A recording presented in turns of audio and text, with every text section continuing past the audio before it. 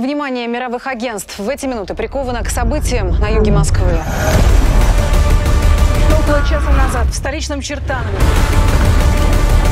в дома упал неопознанный объект. В городе введено военное положение. Прилегающие улицы закрыты для движения транспорта. Местные жители эвакуированы. Тем не менее, многие отказались уходить. Я напомню, жертвами инцидента стали 232 человека. Десятки числятся пропавшими без вести. В больницах остаются более 500 раненых. Мне не нравится то, что происходит. Да и никому не нравится. Просто мы ничего не делаем. А какие у нас есть варианты? Можем свалить куда-нибудь, можем терпеть это все. А можем встать и сказать: это наша земля. Это наша земля.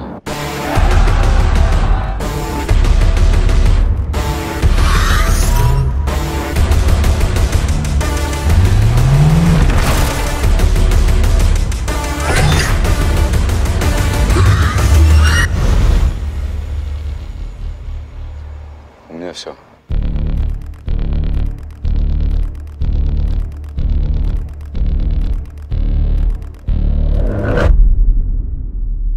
Hey, Vale here.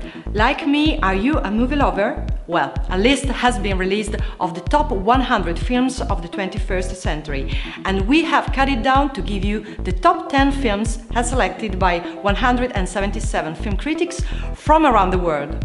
At number 10, No Country for All Men by Joel and Ethan Coen from 2007. At number 9, Separation by Asghar Farhadi from 2011.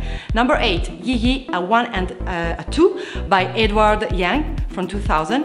Number 7, The Tree of Life by Terrence Malick from 2011. Number 6, Eternal Sunshine of the Spotless Mind by Michael Gondry from 2004. Number 5, Boyhood by Richard Linklater from 2014. Number 4, Spirited Away by Hayao Miyazaki from 2001. Number 3, There Will Be Blood by Paul Thomas Anderson from 2007. Number 2, In the Mood for Love by Wong Kar-wai from 2000. And number 1, Mulholland Drive by David Lynch from 2001. Do you agree with this list? How many of these films have you seen?